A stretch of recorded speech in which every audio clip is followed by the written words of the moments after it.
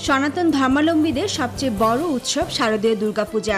শেষ মুহূর্তে দেয়া হচ্ছে রং তুলির আঁচড়।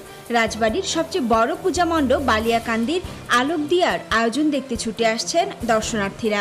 আমাদের এখানে সারা দেশের থেকে লোকজন পুজো দেখতে আসে, এর পাশাপাশি বিদেশ থেকেও লোকজন দেখতে আসে। অপ্রীতিকর ঘটনা এড়াতে এরই মধ্যে জোরদার করা হয়েছে নিরাপত্তা ব্যবস্থা। আমাদের নিরাপত্তার দিক থেকে আমরা সর্বোচ্চভাবে এবং সুষ্ঠুভাবে আমরা পরিকল্পনা গ্রহণ করেছি এবং প্রস্তুতি সম্পন্ন করেছি। শিল্পীর কল্পনায় দেবী দুর্গার অনিন্দ সুন্দর রূপ দিতে সুনামগঞ্জের মণ্ডপে মণ্ডপে চলছে প্রতিমা তৈরির কাজ।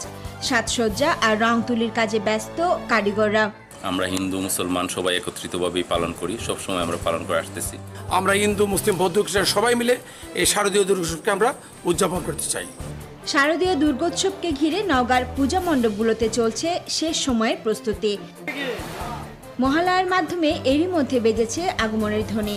প্রতি বছরের মতো এবারও জাঁকজমকপূর্ণভাবে পূজা উদযাপনে আয়োজনের কোনো কমতি নেই বলছেন আয়োজকরা।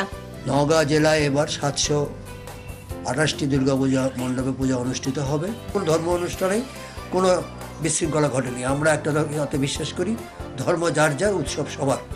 সারা দেশে দুর্গাপূজাকে নির্বিঘ্ন করতে মণ্ডপে মণ্ডপে নিরাপত্তা ব্যবস্থা জোরদার করেছে আইন শৃঙ্খলা রক্ষাকারী বাহিনী।